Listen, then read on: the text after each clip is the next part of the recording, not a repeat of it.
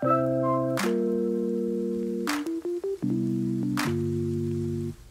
guys, and thank you so much for joining. So recently, when I was walking in one of our nearby cities, smaller cities, I found this huge bag of different corks. And when I say huge, I mean there's about at least 200 corks, maybe more, 200, 300.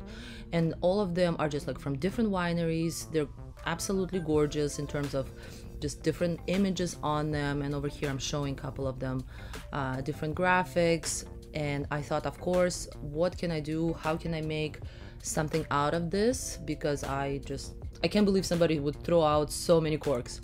So in this video, I'm gonna go 3 different things.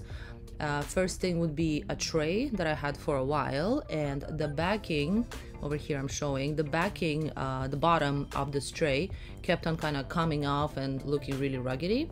So I thought the perfect thing would be to put some corks in it.